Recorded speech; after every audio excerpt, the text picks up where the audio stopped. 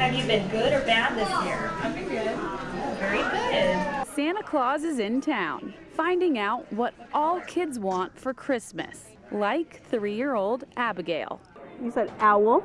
She had a good time last year, but this year she definitely knows a lot more signs. Signing Santa has been visiting kids in the Treasure Valley for over 25 years. Every year gets a little bigger.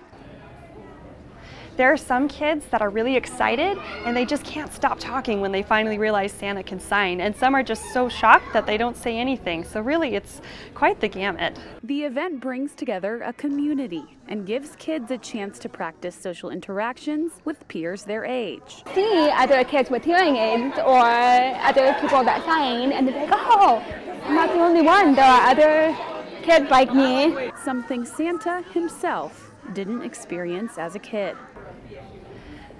I was born deaf myself, and every year my family and I would go see Santa at the mall, and unfortunately there was no way for me to communicate with Santa because he didn't know sign language at the mall.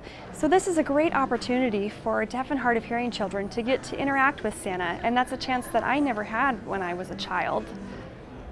So I think this will be a great memory for those kids when they grow up. Now when Santa checks his list, he's able to make sure everyone's wishes are being understood. Merry Christmas.